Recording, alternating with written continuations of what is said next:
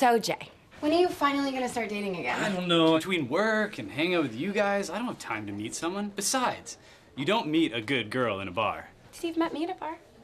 I know.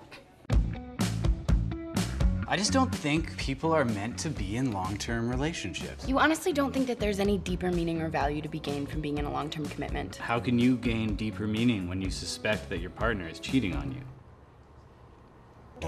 I'm telling you, this Italian chick is a freak. You're playing with fire, bro. Laura's suspicious. She asked if I knew anything. Oh, I'll deal with it. How was dinner with Sarah? Oh, it was really good, actually. We made out, had fun. Sarah's awesome. There's just one snag. You must be Jacob. Sarah's a great catch. Don't ruin it for a girl who's leaving town in a week. I feel like we haven't been connecting as well lately. It's just been work. It's been... I called this number when you left your phone here. I heard you in the background, and I'm not standing for it this time. I want you out of my house! I don't know what to do. Call me if you need anything, okay? Thank you for always listening. Of course. If I ever trusted either one of you. Wait, Sarah, just talk to me. So you've been hanging out with Laura this whole past month? We did not have sex. I would never sleep with Steve.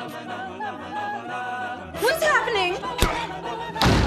I want you all out of my goddamn house now!